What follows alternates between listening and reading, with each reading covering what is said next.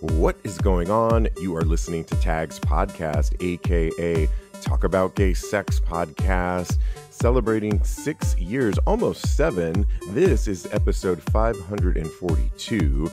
I am your host, Steve V, alongside Kodi Maurice Doggette. How the hell you doing, Kodi? Hello, darling. I'm doing wonderful. How are you, boo? I am doing really well as I'm currently on the Vacaya Caribbean Cruise.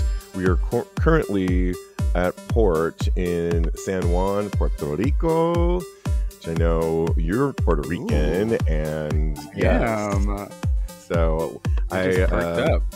Short visit here. I might, after the show, get off and check it out. I've been here before, though. It's so great. But the Vacaya Cruise so far is so wonderful. It's a lot of the friends that we both met on the Vacaya Mexico resort that you and I did our live broadcast at are all here. So it's kind of a who's who and a back to home week here, which is so great, this time on the Caribbean. And besides so many friendly faces, Vacaya really is so reaching out to be inclusive. And you and I had Will Tantra, tantricfitness.com on our show recently of Tags Live. He is here too. And it's been really great bonding with him. Kodi, they're doing some workshops on board, tantric workshops that I just think is very educational and mostly lecture, but they are teaching you some techniques and orgasm techniques and so forth. I'm going to try and attend one of them while I'm on board, but really great to see so many fun places. The red light district, Kodi, is in full effect. And we've talked about it before, where when we were in Mexico, it was actually on a boat run by Jet's Adventures. Shout out to Jet of Jet's Adventures. But actually here it's on, I believe it's on one of the top decks, and it is kind of multi-tiered. Like they've really it made it very expansive. There's kind of planters around. It's normally a lounge deck. And so you can kind of meander around. There's slings set up all over the place. There's benches where you could get, pounded on. There's you could walk up to another area, and people are very respectful, but I've had a lot of fun. I feel like everybody, I was just walking by a cabin before I hit record on this episode, and I was, how people put bulletins or pictures on their door. So somebody wrote on the dry spell is officially over. Oh, wow. What a way to put it out there. Good for them. Exactly. Yeah. But there's such a fun sexual freedom that is happening on the red light district on this cruise and what Vacaya puts out there. And when you think about it, they've got great lighting. And because the ship is propelled a lot by steam and we're positioned up on there, you see steam coming out. It's almost reminiscent of like a bathhouse. You're outdoors in the middle of the ocean. So it's just got that mystique about it. And I think people's inhibitions are just definitely lowered and having, being their free sexual selves. And I just really am enjoying it. So shout out to this whole amazing. Yeah. You can find out more pictures and follow me on my Instagram. I'll be posting all week long at @Iam_Steve V, and check that out. But yes, super fun and happy to be here. So yeah, and doing a little bit of work. Have the best time. Yeah, thank you. Okay, let's get into some hot topics. And finally, the Census Bureau will ask questions about LGBTQ plus people. A lot of people are worrying that the questions will still continue to erase some queer Americans, but after years of pushing by queer activists, the US Census Bureau will finally try to include questions about sexual orientation and gender identity for its American Community Survey. And currently, the ACS, the Bureau's largest survey, only includes questions about same-sex couples who are married or living together. Well, that leaves us out, right, Kodi? And recently, yeah, I want to be counted. As I the know, right? Associated, yeah, the Associated Press notes that only accounts for an estimated 1/6 of the country's LGBTQ plus population, leaving out transgender people and those who are single like us or who do not live with their parents. Well, Oh. in September, the Census Bureau requested permission from the administration, the current administration, to begin including questions about sexual orientation and gender identity for people ages 15 and older. And what does this really mean? A lot of it means that, when they have a proper census of who is in our country, they can actually fund certain programs. So think things like our health and all of the concerns about our public safety. You're not going to get a lot of funding if you don't have proper numbers to be able to actually disseminate the money to. And so that's why it's really important, not just to keep track of people. It's really for these kinds of things. So respondents will also be asked to identify their sexual orientation, gay or lesbian, straight, of course. That is not, yeah. So they'll be asking those questions. I think this is a really good addition. I didn't even know this was a case that they weren't really asking a full comprehensive questionnaire of all of our community. Did you know this? And do you think it's a good thing, or what? How do you weigh in? Yeah, I did not know that that was a thing on the census. I remember filling out the census before, and it was more about ethnicity and things of that nature. And so I'm glad that they're expanding how to count people and how to define people because we're so much more than just one thing. So I think that this is a great thing. I agree with you that it needs to be more expansive. This is just the beginning for as far as I can see it. So I think that they just need to do a little bit more so that everybody can be counted and not just people in relationships. They're not the only people that count in this world. So I think that as long as we are making our voices heard through the census, through what have you, voting and things of that nature, protesting, whatever, what have you, as long as we're doing all those things, we are headed in the right direction. One point of contention was the fact that things like intersex, asexual, and pansexual won't be included as options in the questionnaire. And I think, this is a big step forward, and hopefully through education and as, you know, incrementally, it seems. Do you think that we should include some of these other forms of identity? I think they could consult more with the community to include some of these things, but I just hope it's further down the road. What do you think? Oh, I totally agree. I think that intersex people and all the other things that you mentioned, they are just as important as everybody else, and they deserve to be counted. And like you said before, the census will help disseminate and disperse money and programs for people that are what we categorize them on the census. So as long as when we're counting them, then we'll be able to provide for them. We'll be able to make sure they have the things that they need in order to flourish and live a healthy life.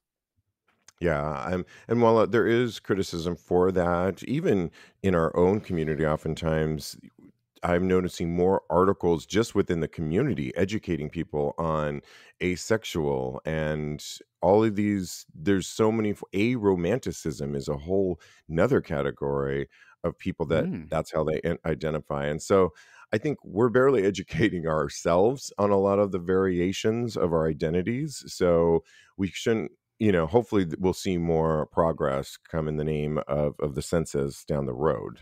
So, Kodi, I don't know if you were ever a fan of the Dukes of Hazzard back, I believe, 70s or 80s. I Oh, I'm certainly not that old. wasn't. No. The reruns, baby, No. the reruns. Get them. Thank you. Were you a fan? I definitely was. I used to live for the Dukes of Hazzard. Had such a crush on both of them. I wanted that car. The only thing that I didn't want was Daisy. I was like, you can leave her in the background, baby. And now you're wearing the Daisy Dukes all the time, I'm I, sure, I'm showing like, that ass I'm off. Daisy. Oh my God, look at that. Exactly, a better version. Well, I was never a fan of it, and you might not be after hearing this next story because John Schneider, the blonde one, if you will, apparently Hmm. is a total right winger. And also, if you may or may not know this, has been a country singer for years, but he recently shared his thoughts on artists like Beyonce, which you're not going to like this, who Excuse venture me. into very who venture into various genres with regards to fans urging the Oklahoma country station 100.1 KYKC to play Queen Bey's new country song. Well, that story actually, she did get her song on country. They actually are playing it now. So kudos to Queen Bee. But the host of One America News, OAN, asked, the lefties in the entertainment industry just won't leave any area alone, right? They just have to seize control over every aspect, don't they? In which Snyder responded, they've got to make their mark, just like a dog in a dog walk park. You know, every dog has to mark every tree, right? So that's what's going on here. And many people have said John Schneider he's receiving backlash for comparing Beyonce to what, a dog? What do you think about this? Ooh, And I mean, that's the story of this piece. What do you think the haters are saying wow. about this? And what's your thoughts? I cannot stand behind the Dukes of Hazzard anymore. This is ridiculous. Why would somebody compare a black artist singing country music, something that black people helped incept, that they built themselves, that it's music that was originated and was built by black people. So why would he have an issue with Beyonce singing country music? First of all, music is for everybody. So I don't understand why he thinks he can gatekeep country music. It's ridiculous to me. I need for him to go sit down and walk his own dog or get dog walked. Thank you very much. Exactly. And it's almost like telling people stay in your lane. When you're a singer, Mm-hmm. when you're an artist, you get to sing. Many people fall into the pop genre, but it doesn't mean that they don't like other types of music. You're probably a perfect example of this. You like a lot of, as a singer, you can sing all kinds of things. I mean, it's you can fall in and out of various genres, and I don't think anybody should feel threatened over you crossing into their lane. And so it sounds very racist to me, and definitely dog whistling. And they're just being haters because she's doing so well, without the album, it hasn't even come out, and with this first two Mm-hmm. songs she's doing it, and no one likes it when somebody's successful. And heaven forbid, and I hate to say this, in our current state of the world, if black or brown people are moving up the ladder, it's like, ooh, watch out, right? So I mean, Yeah, that's how I feel. I agree with you. Yeah, yeah, exactly. So it's just gross, and yeah, I'm not a fan with it. Well, let's stay in celebrity news, because do you know the actor Andrew Scott? Andrew Scott is recently was at the BAFTAs, which just happened over the weekend in London, and it attracted a lot of big name stars for all the movies. Think of it as the UK's Academy Awards, but among them were Andrew Scott and Paul Mescal. Well, they're the Irish actors who are currently in the film All of Us Strangers, a movie that I really want to see. It was up for 5 awards, sadly walked away with none. But this awkward moment happened on the red carpet, which I can't wait to hear what you thought of it. Andrew Scott, who is gay, was on the red carpet and was quizzed by a BBC entertainment correspondent, Colin Patterson. Well, Patterson asked him about another fellow Irish actor. So didn't really spend much time on the film at hand of the actor he was uh, interviewing. he quizzed Mm-hmm. he was quizzed by BBC entertainment correspondent Colin Patterson, and was asked the question about Saltburn and what he thought about Keegan's naked scene in the last scene. And hopefully you've seen Saltburn. It's not giving away too much, but it's an amazing scene. We talked about it on this show. You watch Saltburn, you remember that last scene where he's naked Oh and yeah. dancing around to Murder on the Dance Floor. And someone else interrupted and told Scott not to reveal any spoilers, which is true, right? I mean, of course, we're doing it now, right now, but I mean, this is on the red carpet. So Scott appeared uncomfortable, saying, "Oh, I won't spoil it for anybody. It was great." Well, the reporter encouraged him to talk more about it. "Spoil away," he said. Scott still refused to comment and appears to shrug it off when the reporter then says, "There are a lot of talk about prosthetics. How well do you know him?" Well, gross. And Scott appeared awkward at the question and replied, "I don't know," and then turned and walked away. The video, you got to look it up because it's so weird and What? awkward to not ask Andrew Scott or spend your few minutes that you get. I've done red carpets in the past. I hate them. They're you really, if you're lucky enough, because of course certain outlets get priority. And when we were doing it, when I chose to do it a few times, we were a very small online magazine. And so, you get Mhm. what you get, but you only get a few minutes with these and you need to make your questions count, right? And so to not ask Andrew Scott about his movie, which he's nominated for, or spend the very few minutes that you have with him on his film to ask about a separate film that just happens to be an Irish actor as well, but a naked scene, and to drill him on that is cringy and inappropriate. And we are not much to cringe when it comes to sexuality. But how do you feel about when you hear this? Yeah, that was completely inappropriate. Just because he's gay, they want to ask him these questions about another man's body on a red carpet where he's promoting his the film that he's in. They didn't even ask him about anything about the film that he's in. That is a cardinal sin when it comes to a red carpet. And as far as promotion is doing, I don't understand how this person even got on the red carpet because I think that this is completely unprofessional and very cringy, like you said, and just inappropriate. You don't ask somebody about their friend or their friend's body in front of them. You don't know this person. You don't know what they're going through or what they want to say on the red carpet about anything sexual. It's this is work at the end of the day. You should that there's a line that should not be crossed, and I And I like am that. aghast. And I like that you said too, asking another gay guy just because someone's gay to comment on a naked male scene. Like, of course, it just puts us like, of course, the gays are going to want to talk about that, right? And it Yeah, just further puts us in a box. and I love talking about dicks, but Me if too. I We was do it there to promote my every I week. know, right? If I was there to promote my movie, I would wanna promote my movie. I would think it was very strange if somebody asked me about a dick while I was promoting my movie. Exactly. Hey there. So, I want to talk to you about sex. I know I do this all the time, but seriously, I think I speak for most men when I say we want to have better sex.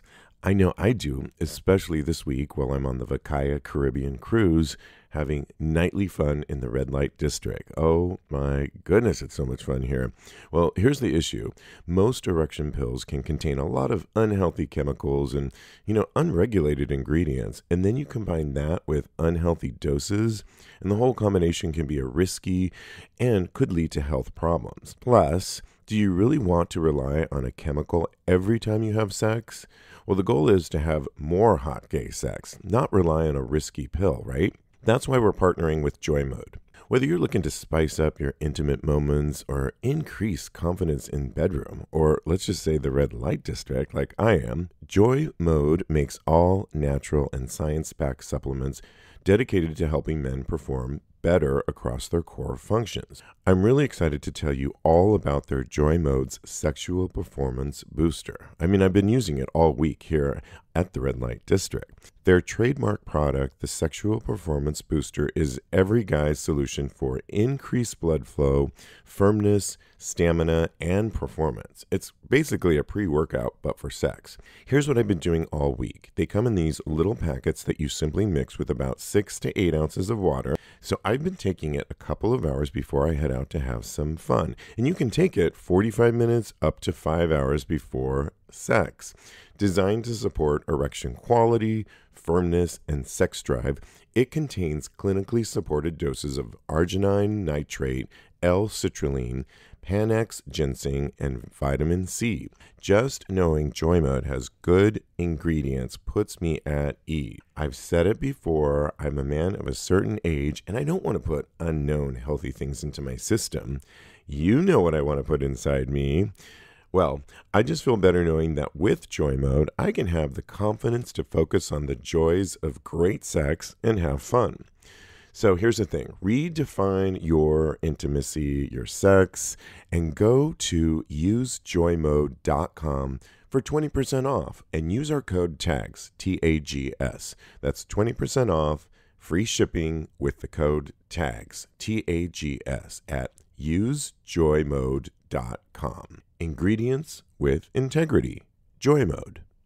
Well, let's keep spilling the tea because a recent guy posted on Reddit of a OnlyFans star, Jonah Wheeler. So essentially, a guy went on a Reddit thread to say he just had the most fantasy sex ever when he had sex on the dance floor at a sex party recently. And he said he was way hotter in real life than on camera, taller, cuter, more muscular. Camera's not flattering for most folks, I guess. And he said, funny that porn stars need random sex too. You'd think they'd get enough on set. And then he said, I can die now. Well, a lot of people were pushing like, who was it? Who was it? Which he then responded to. It was Jonah Wheeler, an OnlyFans star who describes himself on his profile as a goofball horn dog who's dirty, friendly, and always having a good time. And look him up because he's sexy and he sounds really cool. Well, lo and behold, Jonah got wind of this and decided to jump on the comment section. And first of all, would you be mortified if you let the name out of the box and then that person found out about it? Well, it happens on the show all the time, by the way. Sometimes you got We to be don't use careful names about. though. We don't exactly. I was talking about. I'll read what he said in a second. Oh, But okay. you and I were at the Eagle recently, and I was making a comment about a friend, and it was so all about Valentine's Day. It couldn't have been more, harmless. But my friend was listening to that episode and said, "Oh my God, I should have given you a promo code because he works at a restaurant, and you just have to be aware that our friends do listen to our show sometimes, and you can't, They but do. we don't give names. We're really good with that." Oh yeah. This person Oh yeah. succumbed to that. Well, Jonah got wind of it and said, hey, I have no idea who this is, but it's nice reading kind things about me. I have a fair amount of off-camera sex, especially at sex party. It recharges me. Think of it like musicians. Playing a concert is thrilling and emotional, but you still also got a jam. You have to have a jam session because it's a different way of interacting with a thing you love. I've been paid to go to an event once or twice, but they've been ones where me and another performer did a live show. Fucking anybody else isn't part of the job. That's just because I like to.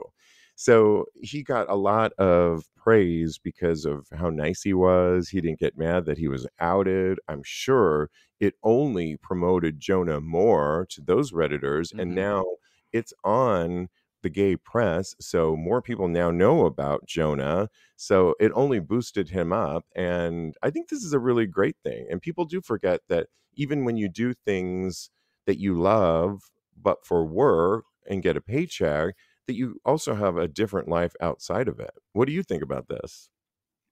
Oh yeah, you definitely have to. If you do something that you love for work, you have to explore it because if you do it just for work, then it becomes just that. It becomes work. So I'm glad that Jonah is finding happiness in his hobbies outside of work. It's just lovely. I think that it's great, and I'm glad that he took this opportunity to spin it into something positive because it could have turned into something negative very quickly.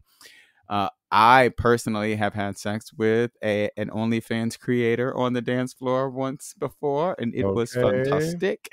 Okay. I, I hope to do so again, and I'm not naming any names. If you want to know, you can just DM me, and we'll discuss it. Okay.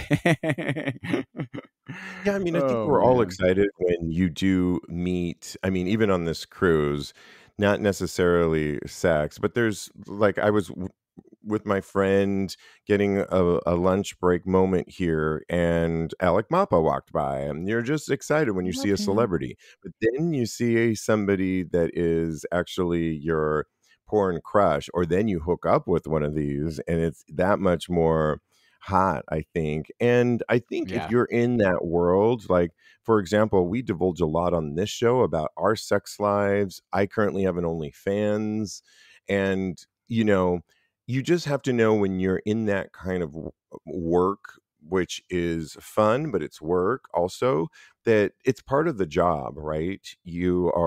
It's not a fun show if you're not divulging your sexuality to the fullest. And of course, we have our things, we don't share everything, but Yeah. we keep a few things to ourselves, but it's just kind of the name of the game. I mean, now if somebody was saying you were an asshole or you were a jerk to them, then that, you got to be careful with stuff like that. But in general, it's Exactly. like, yeah, it's only going to help you out. And yeah, it is such a tremendous ego boost to have sex with someone that A, does it for a living, and B, can absolutely have anybody in this room and they think that you're attractive. So I think that for me personally, I was like walking around very proud with my chest out for weeks. So it was great. I love it. Well, there's a brand new show, and I may be asking for your Peacock sign in login. Thank you so much. And the show is called Couple to Throuples.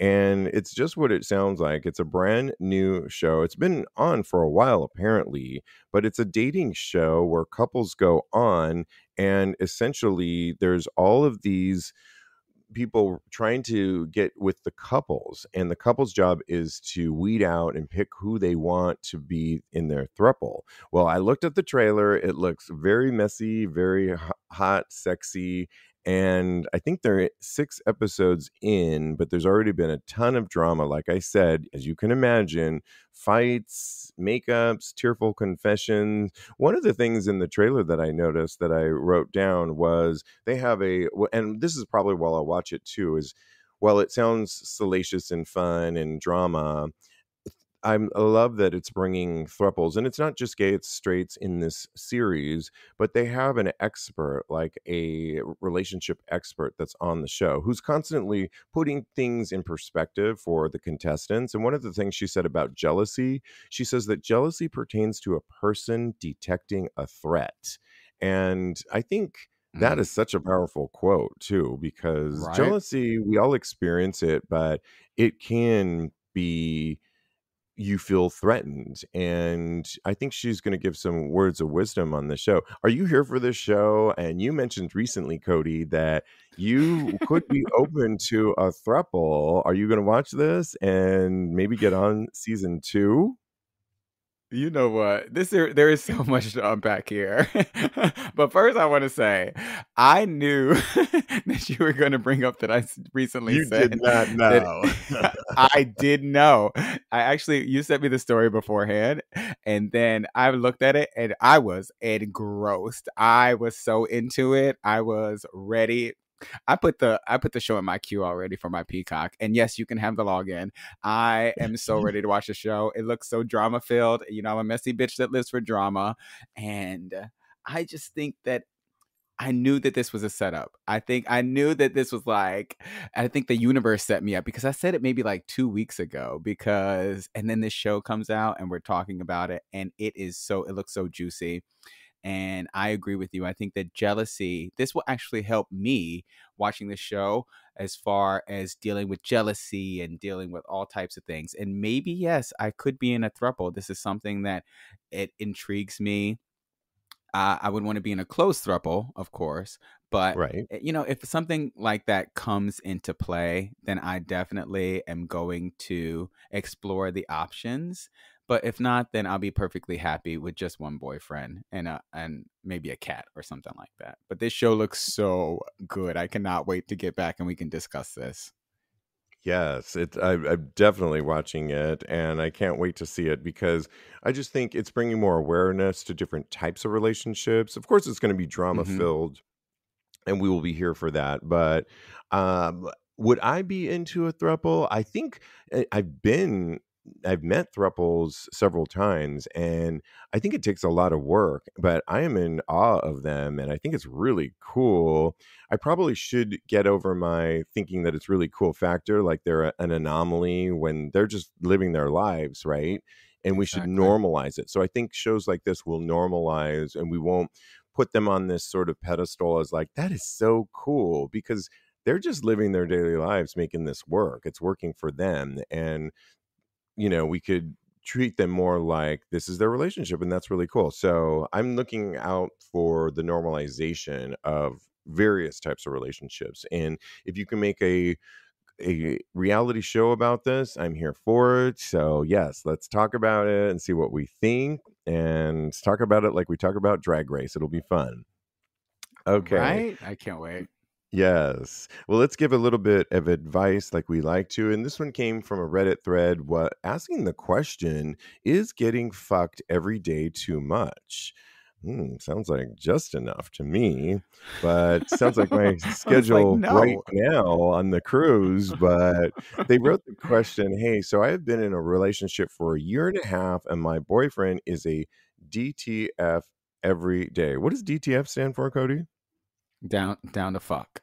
Oh, thank you so much. So basically, I've been getting fucked nearly every day for a year and a half, and I'm a little worried that douching daily might be harmful for me. What do you think? Also, I worry about my hole getting loose. I mean, it's already looser, which I used to be conscious of, but it was bound to happen, I guess. If you have any tips on how to stay tight, that would be helpful. Am I worrying over nothing? I don't think he's worrying over nothing. I think you can get fucked. I think the douching matter, and there were some comments in the comments section that pointed to the reality of douching can be too much. I mean, we've had Dr. Goldstein on the show before, and it can, especially if you're just using water, and depending on the size of the bulb that you're using to douche, or those saline solutions that aren't always the best for you, they can really just do havoc to the lining of your membrane, and where natural mucus would come about to help you with fucking, if it could, you could lose that, and that would not be a good thing. And so I think somebody pointed out to the fact that you might want to consider like eating more fiber, a more fiber rich diet, and also which bulks up, not to be gross, but your poop. And you can take things like various supplements, like um there's a bunch of them out there. Dr. Goldstein's has his, and there's a bunch of them that you can take where you wouldn't be douching every day. But I think, lucky for you, you are getting fucked every day, and I think that that's nothing Right? to be, it's a good thing as long as you're enjoying it too. What do you think, and what advice would you give? Yeah, I agree with you. I do not think that it's too much. I would aim for twice a day, honestly, if it was Oh, me. wow. But I'm not the And bottom, so I'm fucking not. actual fucking or just sex? I mean, I'm DTF too. I can't deny. Okay. I'm Yeah. I think that he has reason, or he has a mindset in order to be concerned about something like this, because you want to keep it tight and right for your mate. So I definitely get that. The douching definitely should probably stop at this moment, and he should take some of those supplements, fiber pills, things of that nature, to help clean him out more succinctly and more just easily. And I think that once you're in a relationship, for me, I think that the douching should kind of go away, honestly, because this is the person that you're spending your life with. So why does it matter if shit happens, honestly? So I personally, I, I'm dating somebody and I'm in a relationship with them, I don't think I would be really concerned about it. It's going to happen. You're fucking somebody in the ass. So that's where poop comes out of. So you shouldn't hold that in such a regard to make you want to stop dating somebody for that reason. And I agree. And my last piece of advice, that I think, if you're concerned with these kind of things, we mentioned Dr. Goldstein, and I've seen him recently, and not everyone has access to get to New York to see Dr. Goldstein, but you could find a proctologist. Hopefully your insurance would cover it. But I think what's really good about that, in my consultations with Dr. Goldstein, when you are more sexually active, and particularly you're talking about fucking in particular, this is somebody that you want to be able to have these honest conversations with. They can actually Hmm. look down there periodically and see if everything's working right and everything's going right. They can make recommendations for you. There's even things, we've had other people on the show, Chris Bustamante, who you can, there's treatments if you want to tighten that area up. And but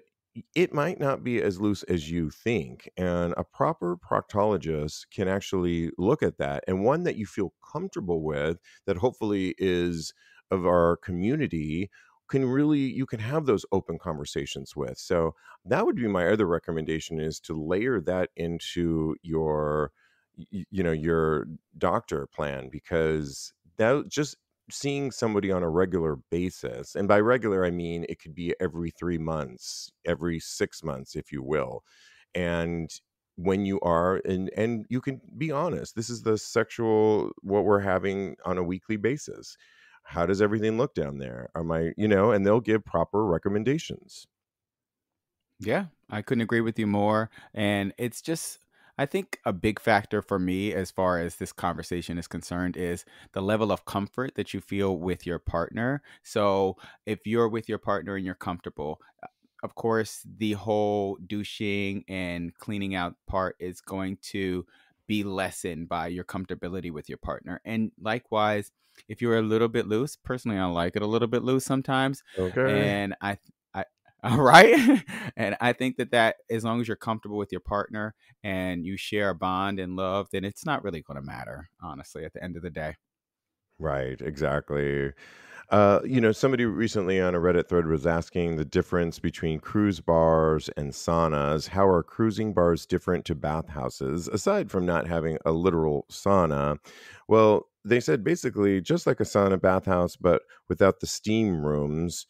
Um, they found a night at a cruise bar, and they wanted to know how it differs. And I would say much of the difference is, I like a cruise bar more. A lot of people in the comment section posted that you can get cocktails at a cruise bar where you can't at a sauna. The other part I like about cruise bars too is, particularly the one that we know in New York, is, or there's a couple of them, you can kind of structure your night where maybe you want to get a cocktail, maybe you want to talk to your friends or new friends, then you want to go cruise and have some fun. There's a lot of bars in Europe as well where you can do that whole phenomenon. You can go into the back room when you want to. Sometimes there's dance bars, and in conjunction with the cruising and the socializing, and I personally like that whole structure of a night. It just works for me. Saunas, I feel, is a little bit more work, and you've got to really check in with a locker. It's a little bit more of a commitment to me, and it doesn't, it's a little bit more one note for me. But hey, you can have fun at all of them. What's your preference, Cody, and how do you think they're different? Oh, I agree with you. I honestly think that I prefer saunas just a little bit more, even though you can. I have fun in both of them, honestly. But I think that saunas for me, the a difference from my perspective is that everybody in the sauna is already naked, right? They have their towel on, they're walking around, they're looking to see what's going on. There's a steam room there, which also is beneficial. And also, there are private rooms in a sauna. So you can take that time to go, if you want to be a That's little bit more true. intimate or private, then you can go in the room and you can just do your thing over there. So for me, I enjoy the saunas for that experience. And I go to the cruise bars to have that experience with my friends and maybe to have a little fun on the side and have some cocktails, cock and tails along with my cocktails. Okay. Yes, exactly. And yeah, I mean, I also think saunas can be fun, like especially internationally too. So some of them Oh, in yeah. Europe, you can actually get even food, and you can. A friend of mine was telling one in Lisbon that he said is one of his favorite saunas, and they've got a cute little cafe. There's a bar. he kind of props up his laptop and he works from home, so you can do work and be in your towel, and when you see somebody you like, pack up the laptop and go to a private room and rinse and repeat, literally. I think the other thing about cruise bars often is when you go to the play spaces, you need to always be aware too that there's going to be a lot more group touch and group play, which I can get into at times, but you might want a more one-on-one experience. And like you Hmm. said, the saunas offer a room, a private room often that you can go with whom you picked out and have that one-on-one hot sex moment versus being in a whole communal environment. So there's benefits to both. So I just Yeah, think you got to definitely. pick the right one. Yeah, exactly. Okay, let us know how you weigh in. Do you like the bathhouses more or the cruise bars? Or give us your weigh in on that. And lastly, just a couple of exciting things. Greece legalized same sex marriage, and the gays are having a Yay. kiki. And you would think because of Mykonos and other parts, Athens, plenty of gay bars, that they would have had this instilled. But surprisingly, because it's the first Christian Orthodox majority country to legalize same sex marriage, that it's about time. And so it's landmark. It was a landmark consensus and they voted in this historic move. So this is really exciting. And congratulations, Greece, for legalizing same sex marriage.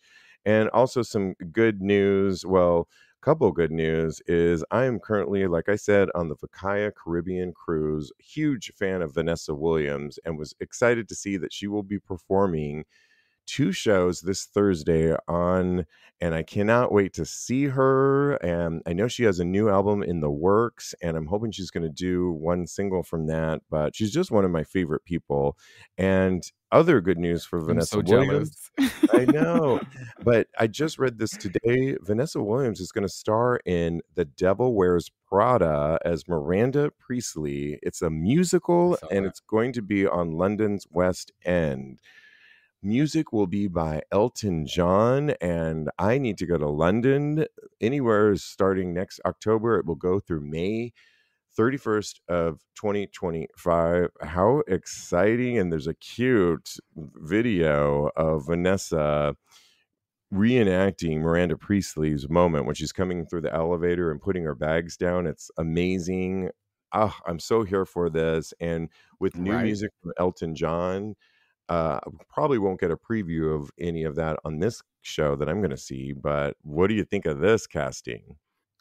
So excited. I saw the preview for it the other day and I couldn't makes me want to move to London. I cannot. I love her. I love that movie. This is going to be fantastic.